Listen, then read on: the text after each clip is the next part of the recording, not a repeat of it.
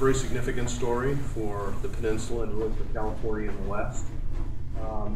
If you can imagine, California was only born 14 years before the railroad was extended down to San Jose. Okay. The actual railroad that started on the peninsula was, of course, the San Francisco and San Jose Railway. And it had been on its fourth reorganization before work actually commenced in 1860. And work started at Palo Alto both ways at San Francisco Creek, I believe. If you can imagine what the peninsula of San Francisco looked like in 1850, this improvement by 1864 was not even imaginable. In that famous year of 1849, transportation down the peninsula consisted of stagecoach service and some paddle wheel boats that could maneuver down the bay. But stagecoach service was such that it was very expensive, $32 in that year of 1849, and also very slow. It would take 9 hours to get from San Francisco to San Jose, and that was when conditions were pretty good. And so the idea of a commute, of course, was completely out. And even the basics of transportation was not in good order. San Jose was a long way from San Francisco.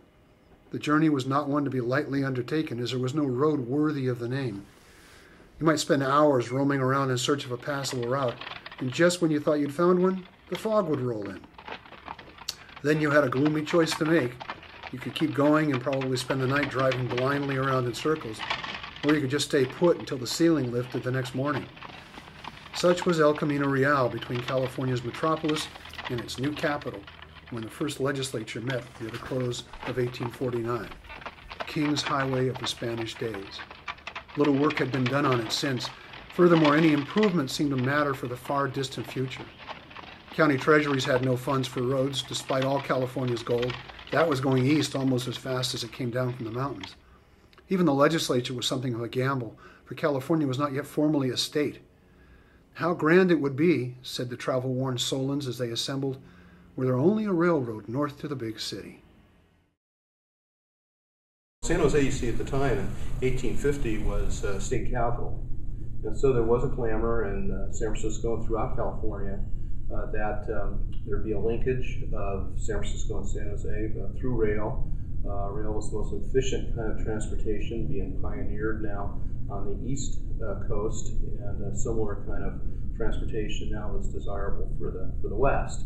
And don't forget, this is the completion of San Francisco-San Jose Railroad was 5 years in front of the Transcontinental Railroad, so this was progressive thinking. And it began actually in that year of 1850 when business interests in San Francisco began to talk about the possibilities of linking San Francisco and San Jose. And there were 3 tries before finally the San Francisco-San Jose Railroad was incorporated in 1860 to get this moving. In July 1860, a fourth and final company was born.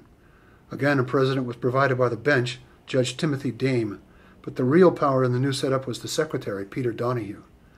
Donahue was a 49er who had found more riches in iron than in gold.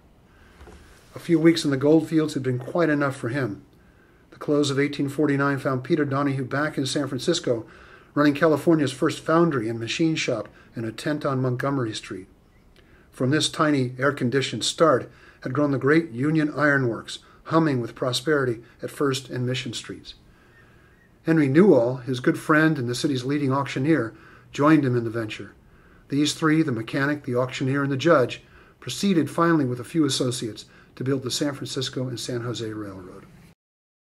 They were able to get private subscription to be able to construct the railroad, but very importantly was some tax money that was going to come their way. And the people of San Francisco, San Mateo, and Santa Clara County voted bond monies for this project. $300,000 from San Francisco, $100,000 from San Mateo, and $200,000 from Santa Clara County. And this made construction possible. At first, construction went very well.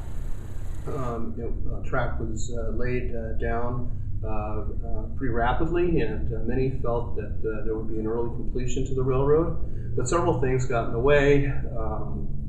Severe winters slowed down construction, but the most important aspect of delay was the Civil War. It made getting of iron very difficult.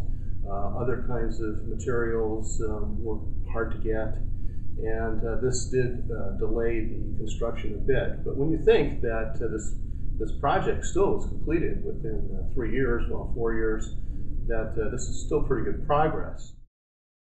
The San Francisco-San Jose Railroad experimented for the first time with railroads anyways, the use of Chinese labor, and proved successful. And this was a lesson that Governor Stanford did not ignore. And then when it came time for him and his 3 partners, the Big Four, to put forward this Transcontinental Railroad, the lessons learned by the San Francisco-San Jose Railroad and the use of Chinese labor was well put.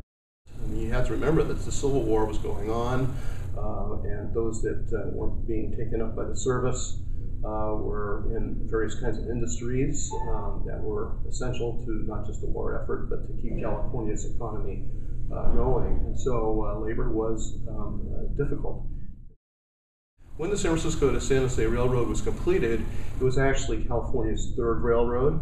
But really, this San Francisco to San Jose Railroad was the first to be a real substantial railroad, and probably the first that you could qualify as a commuter railroad.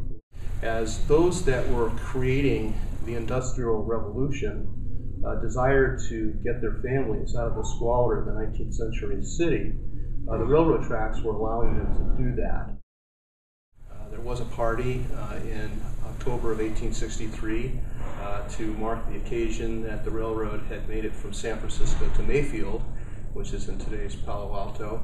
And then in January of 1864, rails were completed to San Jose. The route is nearly straight. There are no formidable hills. The distance from the summit of the mountain to the bay is not more than 10 miles, and our climate is so dry that in ordinary years, scarcely a stream which crossed by the road contains enough water to drive a mill. The principal creeks commencing at the north are Islas, Cupertino, San Mateo, Redwood, San Francisquito, and Guadalupe. The latter is honored with the name of river. While the road is not so crooked as most of the roads in the eastern states, it is still far from straight. In the first 7 miles from the mission, the longest straight stretch is a mile. For 5 miles out from the mission, the general course is a little west of south until the bank of the San Bruno Mountain is turned, to adopt a military phrase, and thence the course is southeast, with many straight stretches 3 or 4 miles long. At the point of the San Bruno Mountain, the wide Pacific Ocean, distant 2 miles, is visible, with its rolling surf from the cars, and, looking northward, we see the steep coast and mountains beyond the Golden Gate. After passing the San Bruno Mountain, we are almost constantly in sight of the bay. The hills are entirely bare until we reach the 17-mile house, where chaparral and evergreen oak appear in the canyons and hollows. At San Mateo, we see deciduous oaks and a few bay trees in the plain. Near Belmont, we see the comb of the mountain, or Sierra, serrated with the tall redwood trees, and beyond Redwood City, we pass through a dense natural grove of deciduous oak trees, hanging full of gray moss and mistletoe, with an abundant undergrowth of the poison ruse, the leaves of which are now red and ready to fade. Daily Alta, California, October 18th, 1863.